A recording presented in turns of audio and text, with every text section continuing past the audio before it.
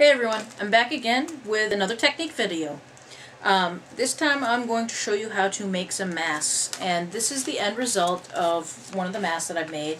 It's a little cowboy image on a background, and here is another one. Full 2-page spread, and you can see that. And these are very simple to make. You can also buy them commercially.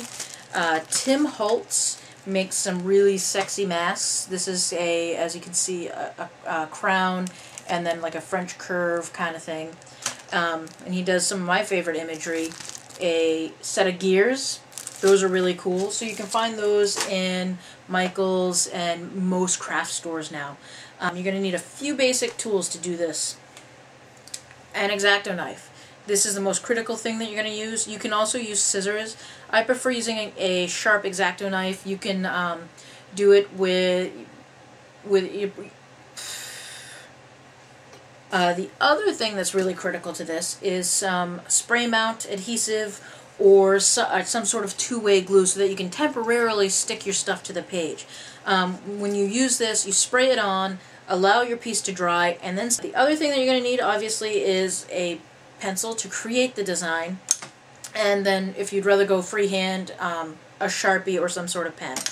The other thing that is optional, if you want to use your masks over and over and over again, you want to seal them. You can use packing tape, or you can use some sort of wet method, Mod Podge or matte medium to seal the top and the bottom of the mask. I like to use polyacrylic or polycryl. It's a water-based polyurethane sort of material.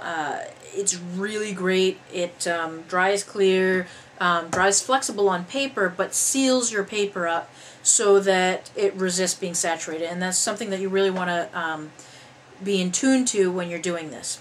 So, now to the nitty-gritty part of it.